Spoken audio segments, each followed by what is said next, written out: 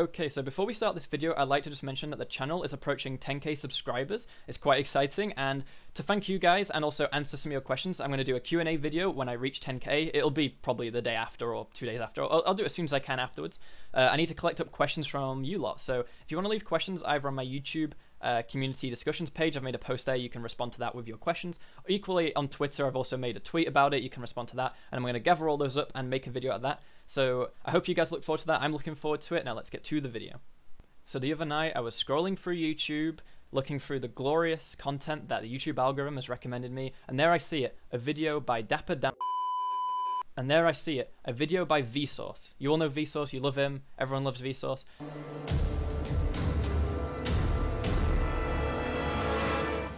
Hey, Vsauce, Michael here.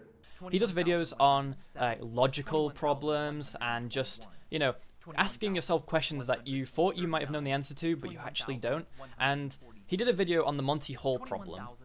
So the Monty Hall Problem got its name from the game show host, Monty Hall, who hosted a game show called Let's Make a Deal. And we're not going to go into the entire thing about the game show, but basically, when it came to getting a prize, there were 3 doors, and behind 2 of those doors were goats. That's meant to be something you don't want. I know a lot of people who probably want a pet goat, but regardless, there's 2 things you don't want. And behind the other door, the 3rd door, was a car or money or the prize, essentially. And it doesn't really matter the specifics for this, it's just, you know, you have 3 things, and behind one of them is the thing you want. You can do this with playing cards. I had a teacher at school that showed us this, and he used 3 playing cards. He had 2 red aces and a black ace, and obviously you didn't know what was on the other side, and you had to pick one. Now, you know, you've got a 1 in 3 chance, right, of getting the one that you want. 1 in 3, it's pretty simple, 33.3 recurring percent. Everyone gets that. That's done any basic maths, and that seems pretty simple. But then the thing that makes it a bit more complicated with probability is the fact that after you've selected your choice and you said, "Yep, I want to pick door number 1," then the game show host knows what's behind every door. So then they reveal to you one of the doors. And that one they reveal is obviously not going to be the prize, because then you just pick that one. They reveal to you one of the non-prizes, one of the goats. And there are 2 different scenarios there. Either if you've picked the right one originally, then they can pick either of the other 2 to show you. Doesn't matter, because they're both goats. Whereas if you pick a goat to begin with, then he's got to show you the 1 remaining goat, because obviously if he showed you the other one, then it would be the win, and it's, yeah. Anyway, so how it works is you pick 1, then he shows you one of the other goats, assuming there's 2, or, you know, if there's only 1, then he'll show you that goat. And then he asks you, do you wish to change your answer? You know, do you want to stay on the one you started with? Do you want to stay with your gut instinct? Or do you want to change to the other option? Because obviously I've shown you a goat, so that other one, you know, it's a 50-50, right? So this is where people change their thought process. They think, well, okay, so he's got rid of one of the bad ones, so now there's a good one and a bad one left. So it's 50-50, and everyone seems to agree it's 50-50 chance, right? You know, if you stay or change, it doesn't make a difference. It's just up to luck and your gut instinct, right? You're going to get a 50-50 chance either staying or changing. But that's wrong. That's where this video comes in, okay? So we've had people, obviously I saw it on Vsauce. He explained the problem very well, and I'm going to link that below. There's plenty of explanations on the problem, and I thought, you know, as a nerdy programmer that I am, I wanted to make a simulation of it, because it's good and all saying that it's 50-50 or not and whatever, and yeah, you could go test it out, you know, 10 times before you get bored in real life on paper or with cards. But I thought, well, what are computers good at? Obviously they're good at doing a lot of things very quickly, so it'd be pretty cool to write a little program that would simulate the game, I guess, and then we can actually see and record the statistics on what the outcome is, to see whether it is 1 in 3 or 50-50 or whatever, right? So I thought I'd show you some Python code I've written, and you guys can obviously try and make it as well yourself if you want. It's not going to be a line-by-line tutorial. I just thought I'd show you it, and it's kind of interesting. So yeah, let's get to the code. Okay, so of course, as programmers, we start off by writing the most important part of our program, which in this case is going to be the menu. So for our menu, we're going to keep it relatively simple. We're just going to have, you know, different options to go to the different parts of the menu. So for the next part of the video, I recommend you slow it down so you can comprehend what I'm doing. This is a trick I learned back when I was in high school learning computer science, so just bear with me. Is to go even further beyond! Now I'm not quite sure if you guys got it the first time, so watch carefully.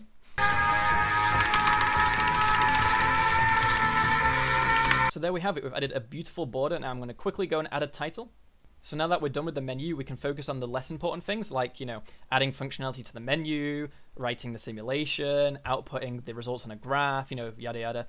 So as you guys can see, I made a helper function for taking an integer input because in Python it's a bit annoying, you know, if you just type in anything you want, it crashes. So I wrote this, we're going to use it a few times, you know, we're going to basically say, oh yeah, try getting their input as an integer. If it's wrong, then politely let them know to enter another thing, try a number this time. Otherwise, we just return what they said, and that's pretty useful. Now we can use that in the menu. Okay, so what I've done here is I define the possible menu options, and we set their choice to -1, and obviously -1's like the invalid option. Then basically, while their choice is not in this list, we get them to keep entering their choices using the function I wrote up here. Pretty simple things. At this point, we've got their menu choice. The next thing to do is actually write the logic for the simulation, but after we've actually simulated, we're going to want to return to the menu. So we'll just say, you know, recursively call the menu at the end so we can get back to the start. So for the simulation, we're going to use classes because classes are cool.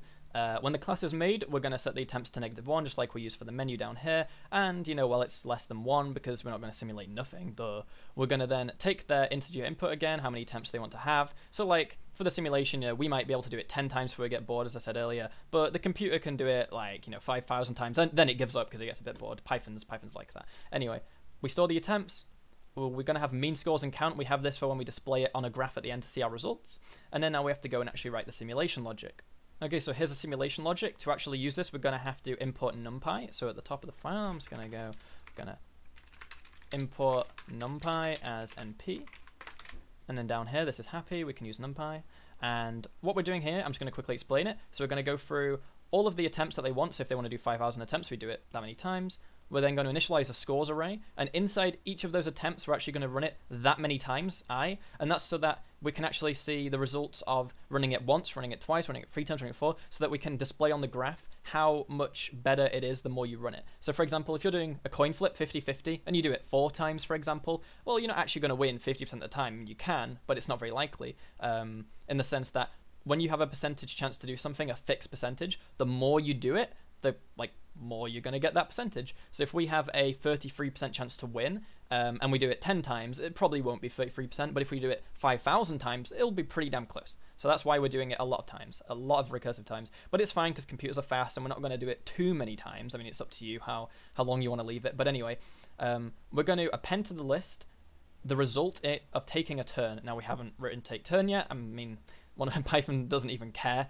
You know, there's no IDE thing telling us, oh, you haven't written this yet. I'm so used to using C#. But anyway, then once we're done, we're actually going to append to an array of mean scores, the mean score, the NP mean of the score, yeah. And then we're going to also append I, and that's so that when we display the graph, we can have the x-axis values going, you know, 0, 1, 2, 3, 4, up to, you know, 5,000, whatever you want. We need every single individual x value to plot it on the graph, and then these are the y values here. And then we display the results, which we also haven't written the function for. But anyway, this is the simulate function. Okay, so the normal simulation I'm going to show you is what happens when you don't change, okay? When you don't change, you just pick a random number, and then the computer's going to pick a random number that's the right answer. So this is going to be the right answer, and that's going to be my guess. It's just a random number between 0 and 2, because, you know, you count from 2 on computers. And then you win if your guess is the correct one, and you lose otherwise, and we return 1 or 0 based on if we win or if we lose. Now, obviously, we need to know what randint is. It's from the random library, so we're going to say up here, from random, import randint. So now we can get a random integer. Cool. Okay, so that's how you take a turn for when you don't change your answer. That's just when you stay. And we're also going to want to define how to display our results like we did here. So let's do that now. And finally, to actually display our results on a graph, we're going to want to use a library called mathplotlib, the math plotting library. We only want to use one function from it, so we can just import that one function. That's going to be simple. So we're just going to say import matplotlib.pyplot as plt. And down here, PLT is going to be happy. We can now call plot. It'll take a bit for the IntelliSense to catch up, but anyway, we're going to plot on the X the count, which is going to be, you know, 1, 2, 3, 4, 5 up to 5,000, and then the mean scores. That's going to be the Y value, and that's going to show us, you know, how accurate we were, what's our percent win rate, I guess, or chance of getting it right. And then show obviously just displays the graph. So anyway, we have now written the class for doing a normal simulation without changing. And this is what will happen if you just select a random one. They ask, you know, do you wish to change? Do you wish to stick with your answer? And you stick. That's what happens when you stay. So now let's actually make that simulation in the menu. Okay, so down in the menu now, we've got it so that if we select 1 on the menu, we do a normal simulation with this class we just made. We instantiate a new copy of it. If you're used to using C#, this would say a new simulation, but this is Python. And then if we choose 3 on the menu, we exit. 2 is currently not available. And then we're going to call the simulate function. The reason I've used a class rather than just normal functions is because we're going to have to reuse the logic to do the simulation without, with changes. We only want to override one function. We're not going to rewrite the entire thing and, call all the different functions and methods and stuff. We're just going to do it simply with classes. And then, yeah, we're going to simulate it. So let's actually go try this out. So if we look down here, we've got our beautiful UI, and we're going to do play without switching. So we're going to select 1. How many attempts do we want to have? Well, let's say 2,000. 2,000 isn't that big of a number. Keep in mind, this is recursive, so it's actually, I think, going to be 2,000 factorial amount of times it's going to simulate, because it's got to, for number 1, do it once, number 2, oh, it's already done anyway. Cool. So if we go open this graph up, you'll see, we could actually label the axes on here. It doesn't do it automatically. There might be a way to do that, but you can actually do it through here if you want to. You can go label the axes. But anyway, we know this is the count. So we chose 2,000, so it's done it 2,000 times without changing. And you can see it's at the start, when you only do it a few times, it could be anywhere, right? As I said, flip a coin a few times, it's not always going to be 50-50. But as you see, the more we simulate it, the more we do it, the range of outcomes actually closes in on, I'm sure if we did a line across this, it would be pretty much here. And that's about, as you see, 0.2, 0.4. So 0.3 is here, 0.33, which is a third, is here. Now that's what you'd expect. That's normal, right? You've got 3 choices. One of them's right. You're going to get it right a third of the time. But the thing people don't believe is that if you do it and you change every time, even when you've been told one's not right, people say, oh, it's 50-50, right? You'd expect it to outcome as 50-50. But I'm going to show to you now, running this simulation, that it's actually going to be 2/3 of the time you win. So in this situation, you should always change your answer. And I can explain it at the end, but we're just going to write the simulation code for it now. So all we do here when we do the simulation with switches is we make a new class, but we inherit simulation. So all this code is here, and we only change what we need to. We're going to redefine the take turn function.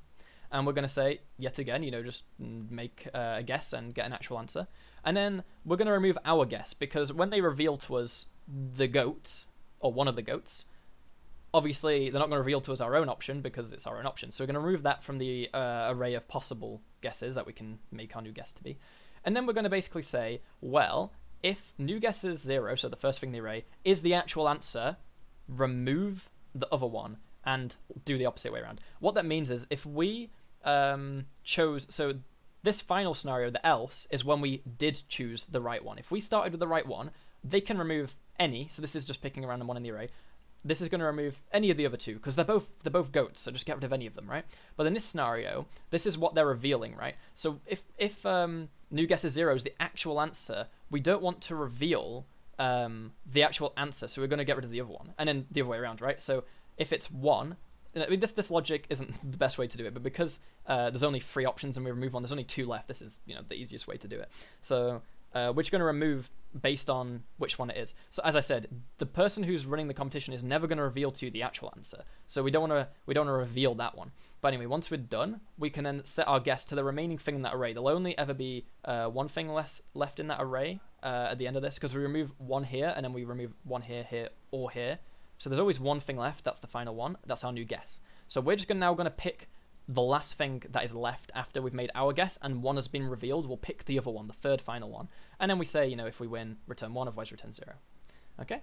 Now we're going to need to add that to the menu. So I'm not going to bother, cutting ahead to this one. We're just going to simply paste in here the LF choice and indent, and tabbing is weird. Anyway, so if they choose 2, we're going to make a new simulation with switches. But because it's the same class and they both got a simulate function, we can actually just, do it like this. It's a bit cleaner.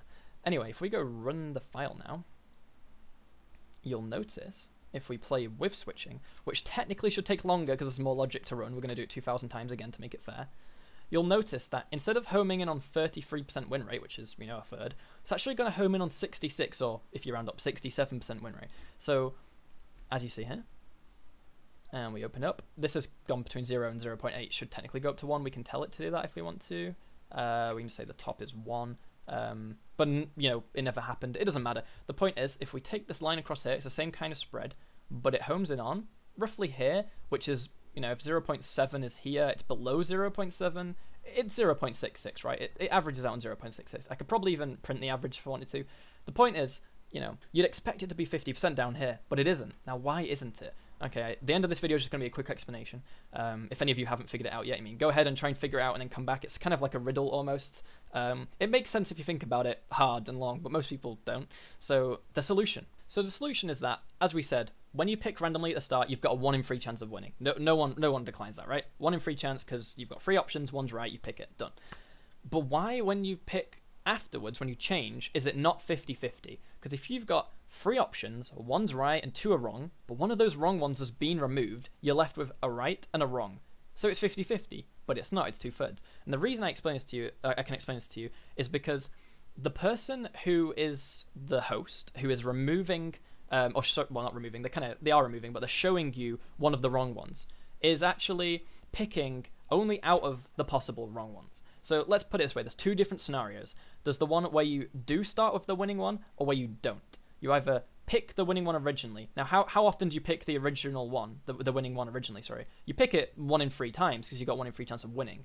So there's 1 in 3 scenarios in which if you change, you lose. You lose 1 in 3 times if you change, because you started with the right one, so you're going to change to a wrong one. That only happens 1 in 3 times. Whereas if you start with a wrong one and you change, you win, because they've revealed one of the wrong ones, you've picked one of the wrong ones, but you're changing, the only one left is the right one. And that happens 2/3 of the time, because 2/3 of the time you start with the wrong one.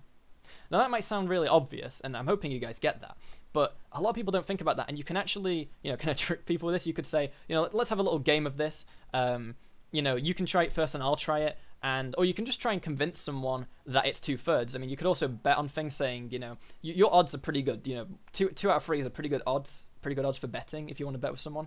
I'm not encouraging gambling, but it's pretty funny just as like a little game or a little party trick you can use, because you do win 2/3 of the time. Don't expect to win every time unless you're magic or something. But anyway, yeah, I thought this was just a cool idea. I'm gonna put this code on my GitHub page or just in the paste bin below. I mean, it's just one file. You guys can get access to this. You can mess around with it, do what you want, have some fun with it, show it to people. Run both simulations at once and get the 2 graphs open up so you can compare them side by side or take screenshots or whatever you want.